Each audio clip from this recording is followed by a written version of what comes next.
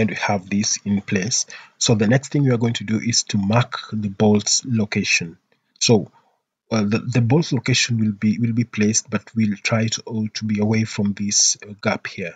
So what I'm going to do, I'm going to use edit tool here to access the point mark points tool here, and I'll come to online option. Now I'll snap at the middle point of that plate and stretch all the way to that end, and I'll be able to get this midpoint. Forget about these 2 points here. I can go further and delete them so that we avoid confusion here. So I've deleted that. So I have this point, single point here. So I want to create a midpoint between this end here and this point here. So I'm going back to edit and picking on the points. So I'll pick on the online option. So let me just come to points there and pick on online option here and snap on in here and snap at the end there. So I have that midpoint between this point and that point. And I need at this point between that point and the edge point there. Let me snap at the center there. So I have those in place. So you see the midpoint is right at the center where we have a gap of 10 millimeter, and there we don't want any bolt. So to offset it, I'll use this point once again to create a midpoint here so that we have another bolt from that spot. So I'll go ahead again and move to the other side and create a point right there. So we'll have a bolt there and a bolt here. So I'm going to create another midpoint here by using online option. I'll pick on that and snap here and snap right there, and again snap there and snap right here. So what I'm going to do, number one, I'm going to delete the point that is at the center right there, and then remove this one also, so that I remain with 50 millimeter center to center between the bolts. So, and to check this, you can see if I come to distance there and select on that, yeah, you'll be able to see that is 50 millimeter. And if I come there by coming back to measure, I'll be able to snap on that spot and check whether that is 50. Now the same applies to the other side. So let's see how the distance between the bolts and at the end here, that is 25. Perfect. Now that's okay. Now the next part we want to check with the closer this bolt is to the gap, the expansion joint here. So let me come to view and come to navigate and pick and rotate with mouse by left clicking and hold. You see we are slightly away out of that. So that is the best option. Now what I'm going to do, I'm going to first of all get rid of this first. Then I want to convert this to transparency so that I'll be able to see the components on the other side. So I'm going to come to render and pick on gray. So gray, I'll not be able to see everything clearly. I'll come to render once again and come and pick it and pick gray, and that's what's best. And let me pick shaded, and I'll be able to see the other parts also. So let me pick the parts I want to bolt. So I'll come to bolts here and pick steel, then pick on the bolts there, then pick on the parts I want to bolt together. Select on that while pressing Control, and select this and select on that, and zoom closer, and I want to pick the other side and pick this one also. So once I've done so, I'm going to press my middle button on the mouse and start placement of my bolts. So I'll snap on that spot and snap on that spot. So I have my bolts in place. So what I'm going to do, I'm going to switch back to my previous rendering, and I'll come to view here and come to render and pick on the part rendered. So I have this in place. So if I stretch back to the other side, you'll be able to see we should have the bolts on the other side also, but it's not passing through. So what I'm going to do is quite a simple. I can add the length of these bolts. So let me just double click on it and come here.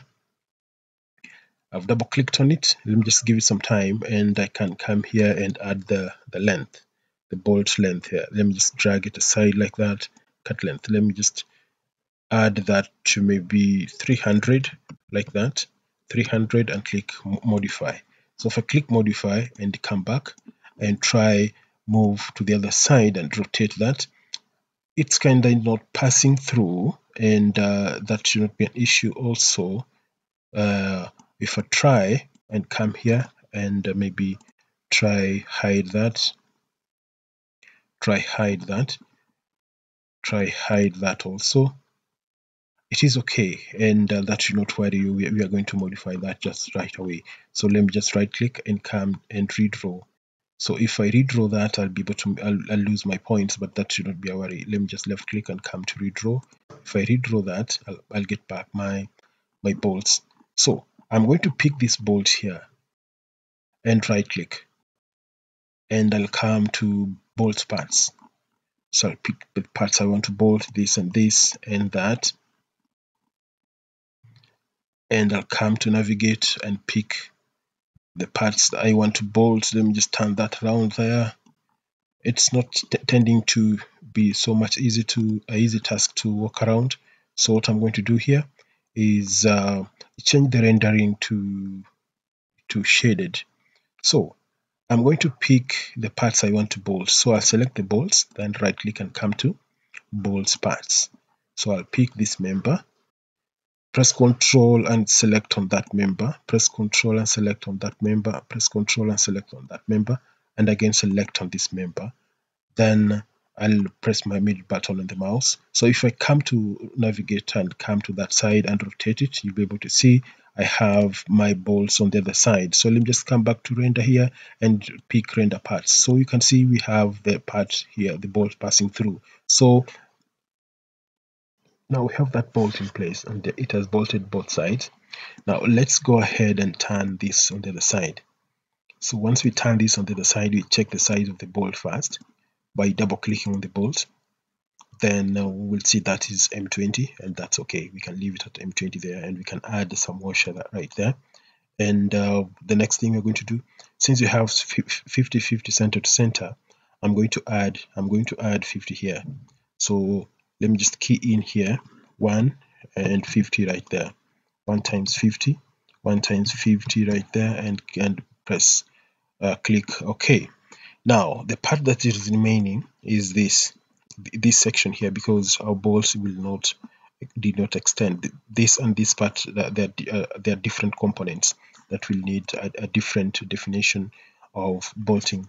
Now I'm going to come back to steel there and come to bolts there and pick on the parts I want to bolt together. And prior to that, let me just change this render to a render that will help us will make us able to see the other section of the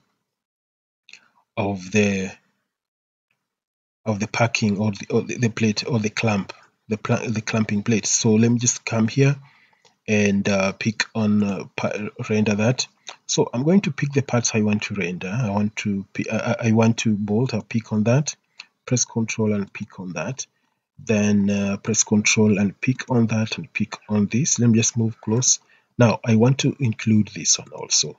So I'll press my middle button in the mouse, and I'm going to snap on that spot and snap on that spot. So you'll see the bolt will have gone all the way through. So if I switch back to my previous render of parts rendered, I'll come to navigate by mouse, and if I rotate that, I'll be able to see it has been bolted like that.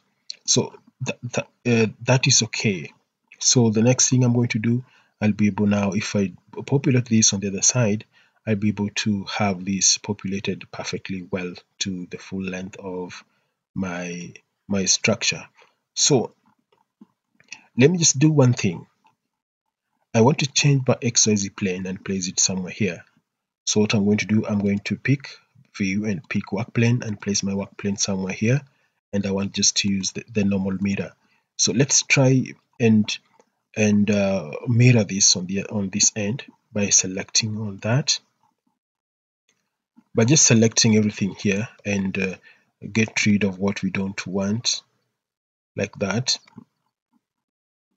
and like that. So we have that in place, and that has been selected, but it seems we've picked a part that we don't need.